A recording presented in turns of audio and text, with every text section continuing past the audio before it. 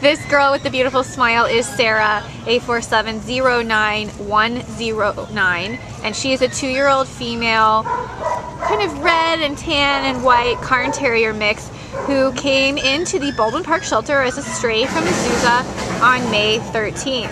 And they're currently tracing a microchip. She's got this pretty pink collar on and clearly has been, wait for the cart to go by, she has been somebody's very loved dog, obviously, but so far they haven't come forward to take her back home, so she'll be available for adoption beginning May 26th.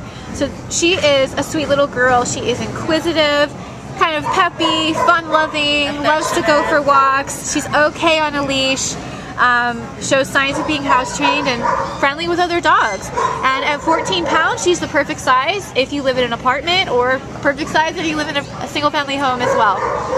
Anything else you want to tell us about Sarah? She was affectionate. She was giving me kisses a little while ago, and she's just a good dog, huh? Absolutely, a good little girl. She likes her treats, yeah. So this is Sarah here at the Baldwin Park shelter. Please come meet her.